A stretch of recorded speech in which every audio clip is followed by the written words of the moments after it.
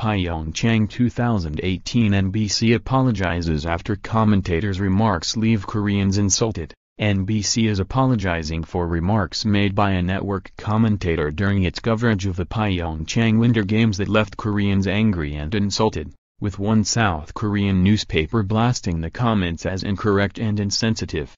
During NBC's coverage of the opening ceremony, Tirico and Katie Couric were joined in the broadcast booth by NBC Asian correspondent Joshua Cooper Ramo. According to a report from MSN, Ramo caused outrage with remarks made while Japan's team entered the Parade of Nations.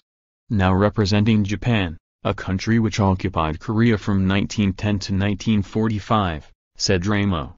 But every Korean will tell you that Japan is a cultural and technological and economic example that has been so important to their own transformation.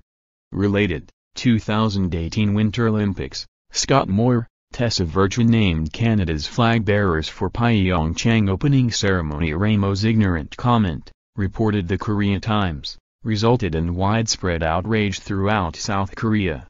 According to the Korea Times, during the Japanese occupation of Korea from 1910–1945, many Koreans suffered enormously, often from rape, forced labor, torture and death.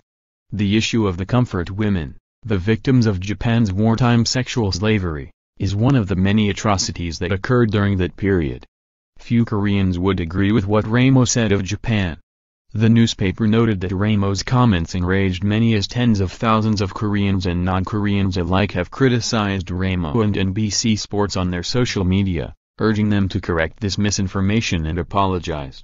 Related, Jimmy Kimmel asked Americans to find North Korea, but they pointed at Canada. Your comments about Korea are absolutely rubbish, wrote one commenter on NBC News Facebook page, reports the Korea Times.